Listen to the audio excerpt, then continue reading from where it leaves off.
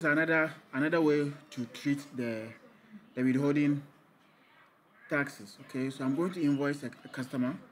So here you're looking at the withholding receivable or withholding asset.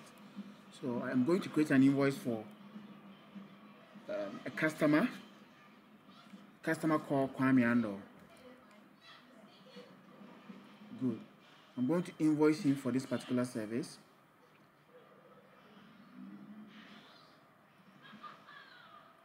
I'm going to do quantity 2. Good. Making 2,000. I'll go ahead and save and close.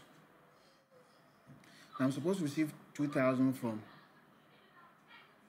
a customer called Kwame Ando. So I'll go to receipt payment from Kwame Ando. So you realize when I select Kwame Ando, you see the invoice that I just entered for Kwame Ando popping up as not paid for.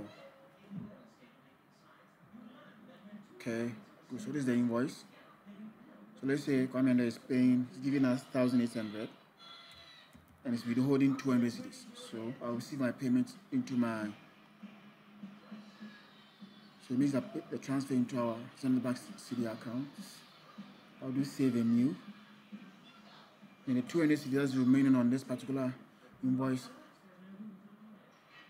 is for withholding. So what I'll do is that I'll make sure that I send this into the withholding account to clear Kwame Ando's balance. So Kwame Ando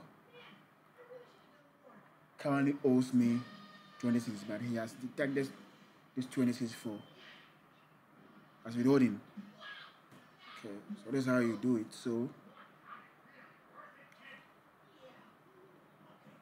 I'm just waiting for the bill, the invoice to pop up so that I can record the.